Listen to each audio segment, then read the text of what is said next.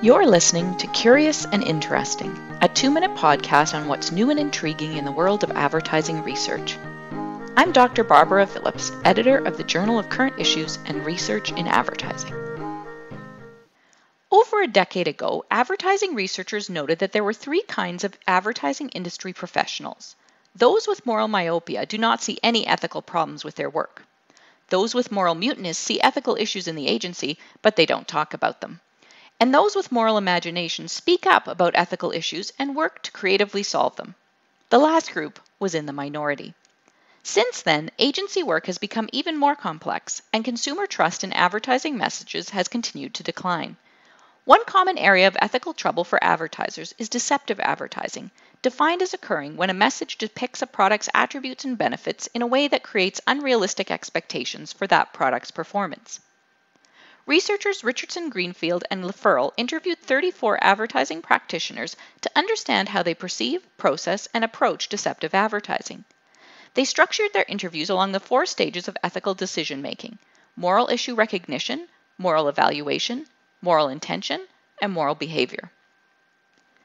In terms of moral issue recognition, a majority of participants expressed concern about deceptive advertising and acknowledged it existed. Despite these concerns, none of the participants felt they had ever engaged in deceptive advertising, nor had they received any training or education about deceptive advertising or how to avoid it. An account manager stated, "While I understand there's a fine line between facts and opinions, no one has ever provided me with the standards that govern the advertising industry."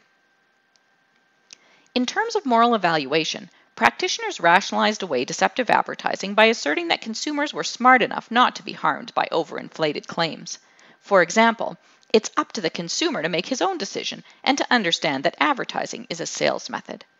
However, they also acknowledged that today's cluttered media environment did not really allow consumers the time and space to verify the large number of ad claims they are exposed to. In terms of moral evaluation, agency professionals relied on legal staff to check messages, using the decision rule that if it's legal, it's moral. In addition, they passed the responsibility for deceptive advertising onto their clients, stating, "The agency is merely the organization that uses its creativity to express an idea or share information. It's the client who has to ensure that the information is accurate and true." In terms of moral behavior, the participants knew that if consumers learn that a brand has engaged in deceptive advertising, the brand and the agency will suffer. However, the practitioners in this study were not very concerned with deceptive advertising, placing the moral responsibility on the legal department, the client, or even on consumers themselves. It seems that not much has changed over the last decade.